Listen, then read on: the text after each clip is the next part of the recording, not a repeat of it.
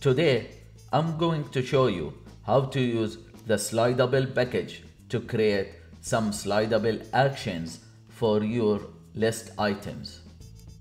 You will create a sample app to display a list of books. You will be able to dismiss an item from the list.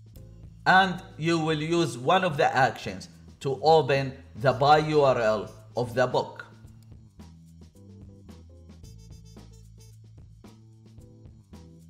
In this example, we will use Flutter Slidable and URL Launcher packages.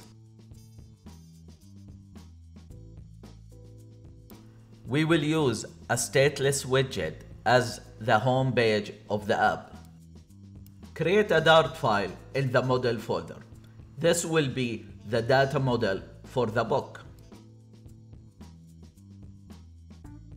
Use the file box.dart in the data folder to create a list of books. Each book will have a title, author, image URL, and a buy URL. Next, create the book tile stateless widget. This widget will use the book data model to create a list tile.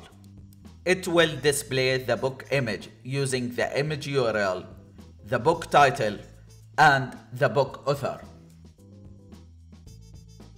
Create a variable in the home page to get the books list.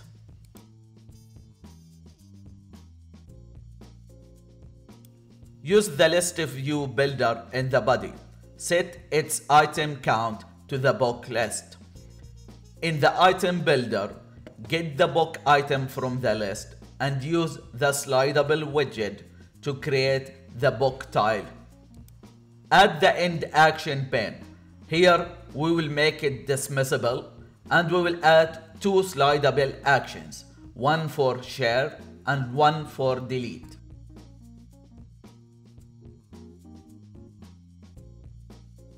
For the start action pane, we will introduce two slidable actions.